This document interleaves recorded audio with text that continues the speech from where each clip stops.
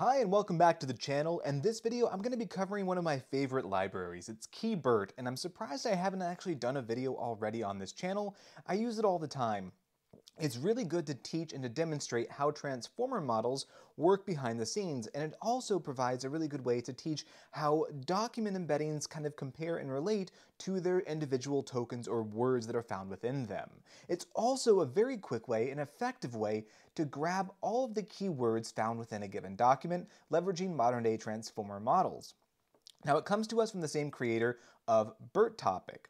Now, what is KeyBERT? Well, let's go ahead and dive in and find out. And I've got for us prepared this notebook that we can kind of go through and follow along. It's linked in the description down below. So what is KeyBERT? Well, KeyBERT allows for you to essentially, with only 3 lines of code, go in and automatically extract all of the different keywords found within a given document. It does this through a very creative way. What it does is it looks at the document vector as a whole. So when we convert a document into a vector, we're passing a document, so some kind of text, into a model, typically a language model, in our case a transformer model. The transformer model then converts that text into a numerical representation. What then KeyBERT does is it takes all the individual words in that document, so each of the individual tokens, and vectorizes each of those. These are actually already vectorized during this process.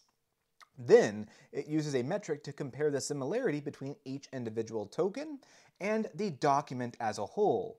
And what this allows for us to therefore do is identify the words in a given document that most represent that document. And we have numerical metrics for actually measuring the degree to which each of the individual words do so, which means we can rank them.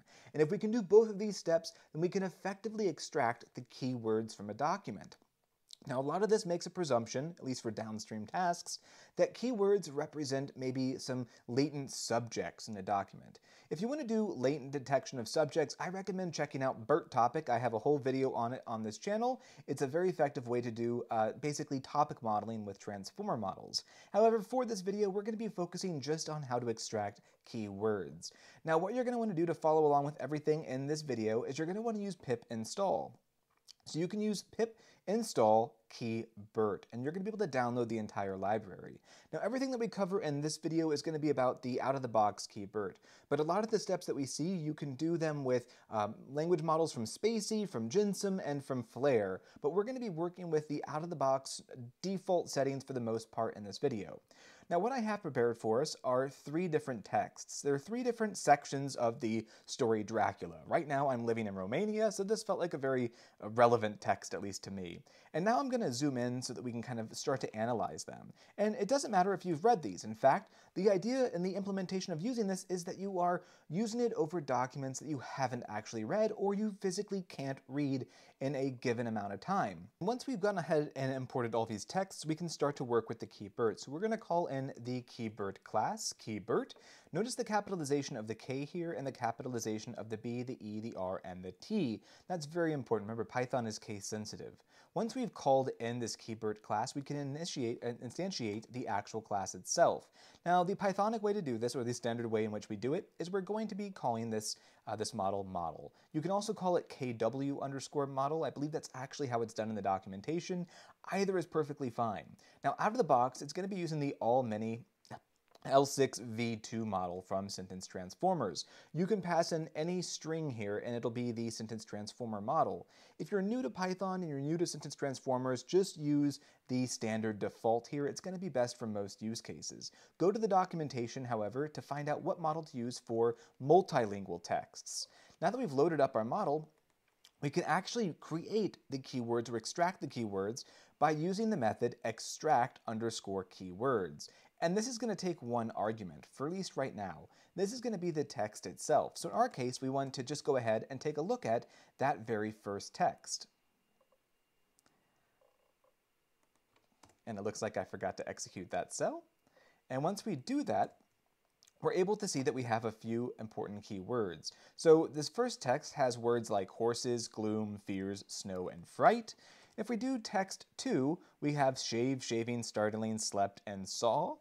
And with text 3, we're able to see vampire graves, hypotenuse, murder, and dead. So we're able to see some really different texts here by just extracting the keywords and getting a little bit of a sense about them. But we can do a lot more than that. We can pass extra keyword arguments here. So one of the things that's important when you're trying to extract keywords is to understand bigrams and trigrams, or sequence of words that might mean something important when used in connection with one another. In this case, we can represent these as key phrase underscore ngram underscore range. And we can pass into this keyword argument two things. This is going to be essentially just a tuple that has two parts. One, the lower range of the ngram, and the higher range of the ngram. So if we pass 1, 2, it's going to look for anything where there's just one word and two words. So anything from a single word up to a phrase of two words. We could likewise pass in 3 and 3 and extract things like a little bit longer. So actually extracting not just keywords, but key phrases at this point. This is the versatility of this library and why I like it a lot, especially for teaching purposes. We can also go ahead and remove stop words by passing in a keyword argument stop words. Now in the examples I've prepared for us, we're not going to see any differences here with our stop words. Stop words are essentially words that are so ubiquitous in a text that they can sometimes cause your results to be a bit messy and a bit muddled. And sometimes in certain problems, it's important to remove them. And KeyBERT allows for you to do that by just passing this one keyword argument. Finally, we can also highlight our texts. So we're going to be able to extract the keywords and pass another keyword argument of highlight, which we're going to set that equal to true. And in doing so, we can go ahead and see that we're able to highlight all of the important words in our document. We can go through and easily just recreate all of this by passing in a new text here. Now, I use this in a lot of different ways. I use it to try to get a big picture sense of documents that I'm working with when I first approach a project. I also find it to be a really good way to teach how document embeddings work, how word embeddings work, and how we can really relate things to one another. I find it's a really easy library to use and a really easy library to teach with. If you have any questions, let me know in the comments down below. As always, thank you so much to all the Patreon supporters on this channel. I do all of this for free, so if you do get a lot out of this channel, please do consider supporting it either via Patreon or via YouTube membership down below.